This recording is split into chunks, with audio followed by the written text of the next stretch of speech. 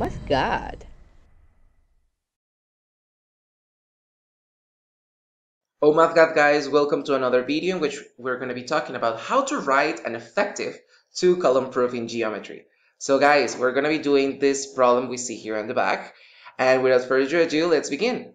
So guys, the first thing we have to remember when writing a two-column proof is first, what is it used for, right? So a two-column proof is basically, as its name suggests, two columns of statements and reasonings that we're going to use to go from what information that is given to us to a conclusion.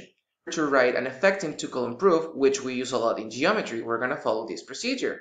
So the first thing we have to keep in mind, guys, is that we're going to number each step. Ironically, that is the most important thing. We're going to number each step 1, 2, 3, 4, and also the reasonings, right? So each explanation to this statement is also going to have a number. We're going to start with the given information, right? So if you are given information or a diagram and you can make conclusions out of the diagram because you were given, then you are going to state that, and the reasoning is going to be because it's given. After that, you're going to write the statements with the same reason that can be combined into one step. So that means if you have two vertical angles on one side and then same or other two vertical angles on the other side, because you are using the same piece of information, vertical angles, you can actually write these statements that have the same reason in just one step. The other thing that you can do is that you can draw a picture or mark it with the given information. So if you guys are given diagrams, you can make your own diagrams, or you can use the one that you're given in order to keep track of the steps of the procedure that you're following. And last but not least, you must have a reason for every statement, right? So this is very, very important. Now that we know that, let's try tackling this problem here. This is the problem that we're going to be doing or working on today. So the first thing is that we're going to see the given. So the given information is that the ray BD, which is this one right here, is going to bisect the angle CBE. Okay, so we have to remember that the definition of bisecting an angle is that this angle is actually going to be similar to this one. Okay, but the first thing we have to see is that the ray BD bisects the angle. So that is going to be our first statement. And when we write down the reasoning, it's going to be given.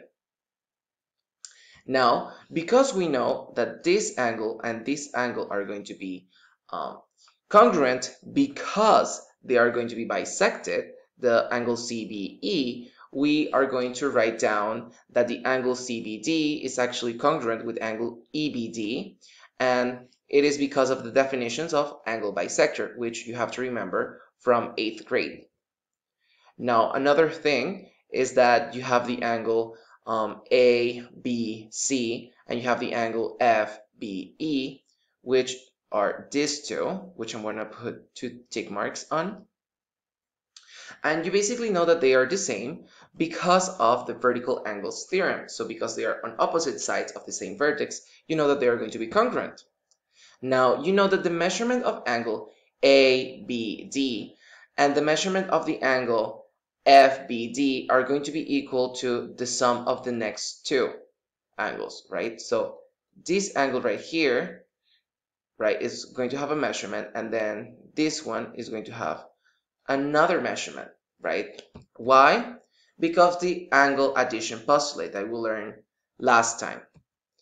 Now, we know that the measurement of angle ABD is equal to the measurement of angle FBE plus the measurement of the angle EBD. Now, guys, if you need to pause the video, go ahead and do so. We actually know that because we're substituting the values, right? So we know that the angle ABD is the same as the angle FBE plus the angle EBD, right? So what we're doing is that we have ABD and we're going to equal it to FBE and EBD because we're substituting, right? So we're substituting the values because they are, again, congruent. Now we know that because of that, the angle ABD, which is this long angle, is going to be congruent, or is going to be equal first. The measurements are going to be equal to the angle FBD because of the transition property of equality. And now that we know that the measurements are equal, we can conclude that the angles are going to be congruent, which is what we wanted to prove, right? So we wanted to prove that those two angles were congruent because of the definition of congruent angles. And that is pretty much it for today, guys. So feel free to pause the video, rewatch if you need to, and I'll see you guys on the next one. Bye, guys. Check out these other videos to improve your math skills, and make sure you click that subscribe button to make the community grow.